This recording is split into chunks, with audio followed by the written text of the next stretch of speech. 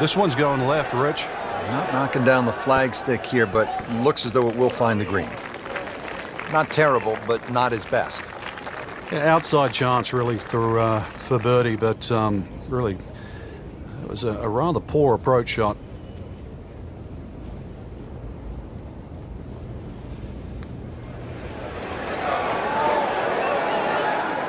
So close. Speed wasn't bad on that long putt, but the read wasn't very good.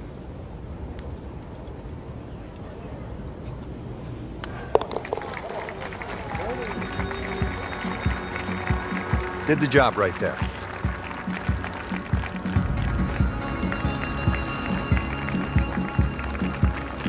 Now we go to the 11th hole, and this is a par 5, but it's actually shorter than the par 4 10th. This one comes in at 530 yards, and more evidence of the kind of creativity by the award-winning design team of Patel and Duncan. Well, that's right. Patel really is known to be the shaper. He's the one that makes all those interesting shapes of the bunkers. For example, here, nipping it in the fairway, making driver almost too much club or very, very risky, plus the front bunker there. Now, this is a great par 5. The reason why, it's reachable, it's tempting, but you don't know what you're going to finish up shooting on it.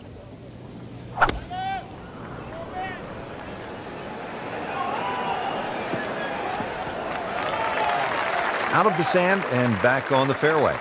Yeah, good shot. Just really utilized that little bit between the ears. Realized he couldn't reach the green, and instead opted for fairway.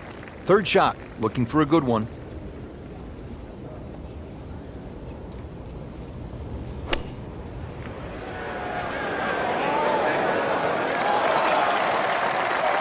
Birdie try up next.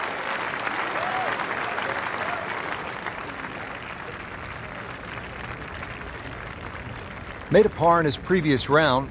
This time, it's for birdie.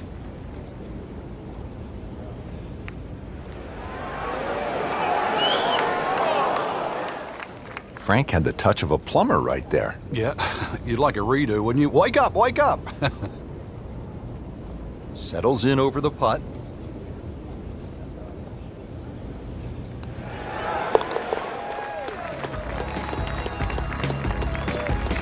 In for par. Moving on to the 12th hole now. Par 4, 439 yards.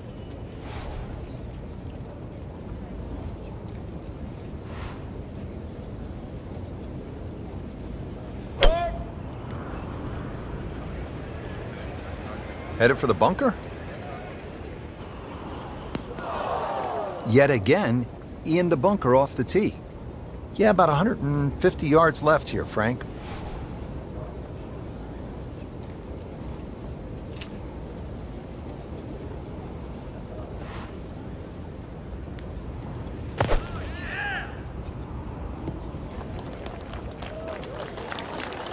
So Frank out of the bunker and back into play. Yeah, the late Bobby Jones used to say the hardest shot in golf's always the next one. Well, by getting the ball back in play, he just made that a little easier.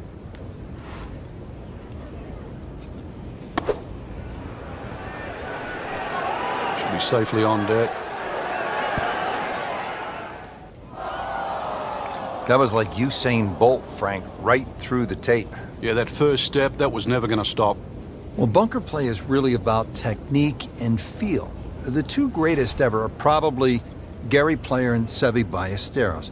Seve actually was so good, he was so skilled, that he could open up a 3-iron, that's right, a 3-iron, on a short bunker shot from a greenside bunker and splash it to a couple of feet as if he had just used a 60-degree sandwich. Amazing. Shouldn't be a problem here.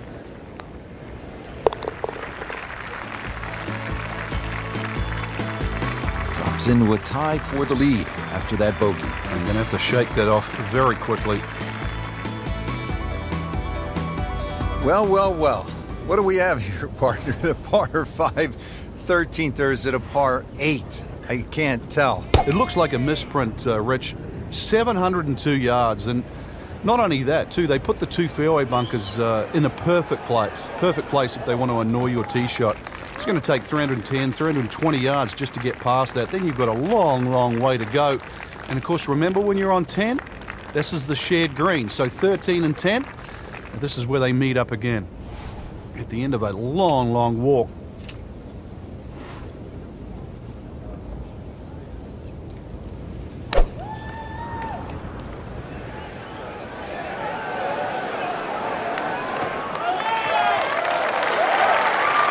Paying attention like a little kid at school, Frank. That baby's sitting up. Sitting up. It's got the best view as well. You don't even need binoculars from where that ball is. Frank, straight uphill with this approach shot, what do you have to factor in terms of club selection and setup over the ball? Well, you're going to have to take at least an extra club to make up for that added elevation. And also, it's tougher to get onto that front foot.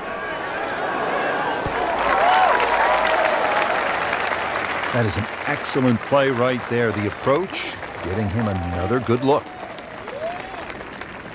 Coming off a bogey here yesterday, chance to make it right.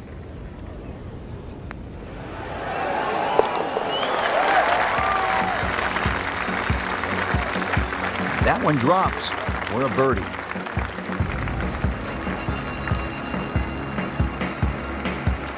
Now at the par 3 14th, over another body of water. Frank, you could make some big numbers on this golf course. I would think if you walk out of here today having shot under par, you have to be really happy.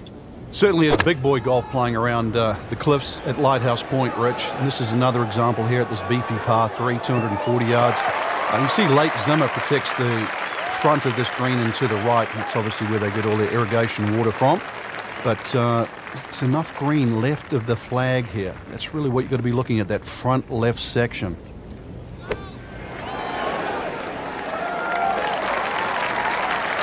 Solid play, heart of the green. He has a 12-footer here.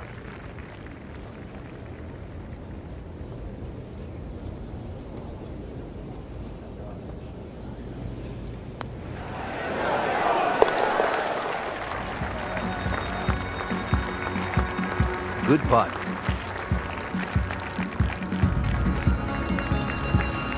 '15th hole, and Frank, a return to sanity. 387 yards, par 4. Yeah, second easiest hole on the golf course. Bends a little to the left. Just avoid the sand left and that little pot bunker on the right. And you should be set up with a relatively short iron in to a green that really the only problem is if you go long. I've seen some long tee shots, but it's the advantage to tee that ball up. Get it up there quickly, get the wind behind you. It's amazing how far you can hit it. And he's set up for his second shot here, looking to knock it on the green.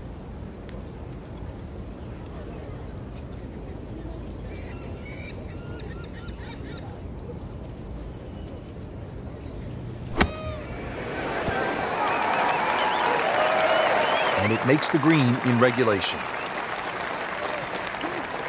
He has this for a birdie.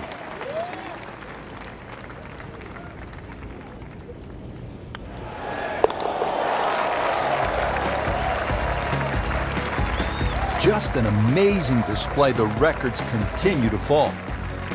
Final par 3 on the backside. It's the 16th, 241 yards. Time to make a move as we are in the finishing stretch here. When you give the scorecard a cursory look, you might think 240-something yards is a difficult hole, but this plays quite a bit downhill, so it plays more around the 200-yard mark. A fairly generous green, protected by the bunker. Whoop, this is taken off on a weird line. And it's going to be in the rough, it looks like. Getting set for this next shot from the rough, what does the player need to be careful of here, Frank? Well, this is where we're going to see exactly how good they are because, you know, that's not exactly the best lie, but it's sort of doable if you know what you're doing.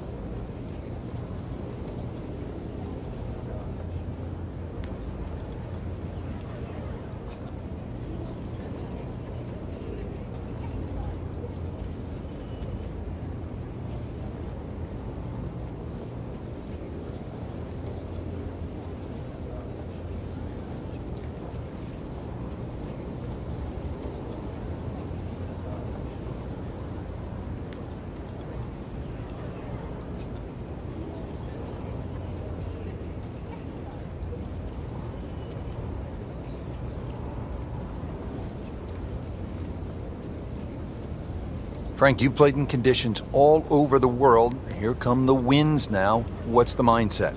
Well, this is really what separates the men from the boys. This is where you've got to tell yourself, and it's an advantage to you. Obviously, the scores will go up a little bit, given the conditions, but once again, this is going to suit the stronger player today. You like the old phrase, swing easy when it's breezy? Definitely when you're hitting it into a head breeze, but if down breeze, tee it up a little bit, try and ride that wind some more.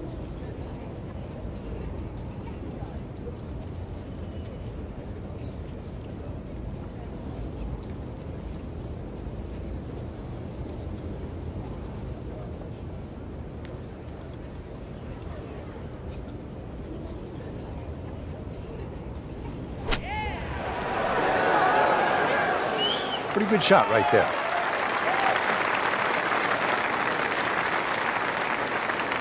Just a couple of feet.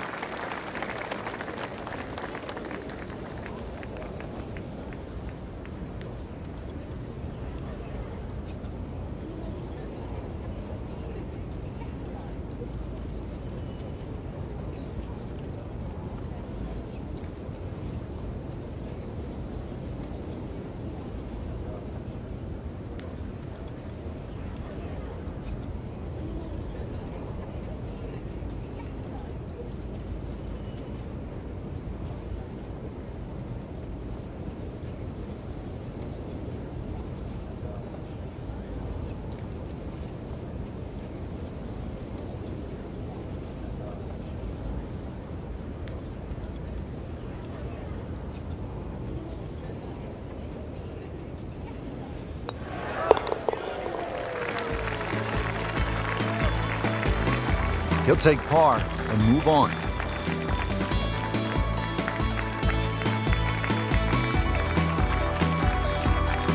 The 17th hole is another par 5 over 600 yards. You get a terrific view of Juniata Crossway Bridge just ahead. And Frank, if you jump over that bridge, you can get a dynamite lobster roll at Nielsen's Lobster Shack. I don't know if you've ever had it. Oh, but it's one of the best. It just adds to sort of the charm of this area. But what a hole this is. S-shaped par 5. You can see it bending to the right off the tee, and then the hole starts to go the other way with magnificent view of the bridge you're just referring to. Reachable for the longest hitters, but once again, avoid the bunkers, and they're all down the right side.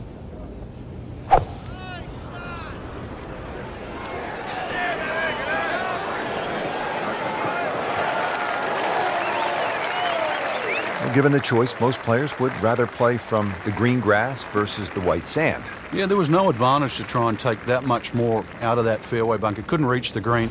It's a smart play.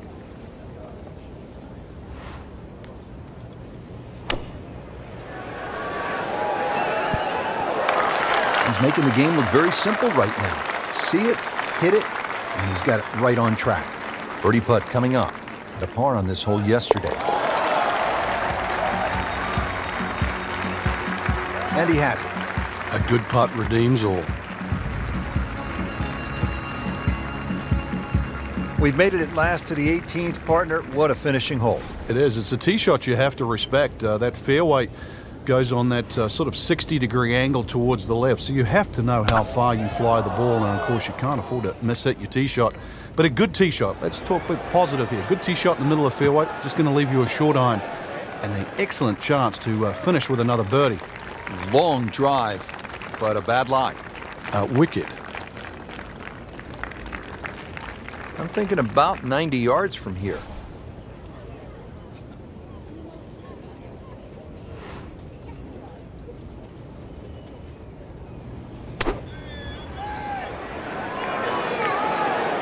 In the bunker, still with a chance for an up and down. So the second of the par 4 goes begging, and now I'll have to rely on the short game. Yeah, but a short game, as we all know, can redeem a lot of mistakes. See if he does it here. And he's made it onto the green to win the mid-season classic.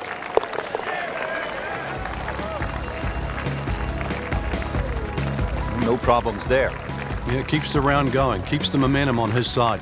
What a great tournament finish. This one is in the books, and look who finished on top of the leaderboard. Rich, this has to go down as a classic. Our champion was simply on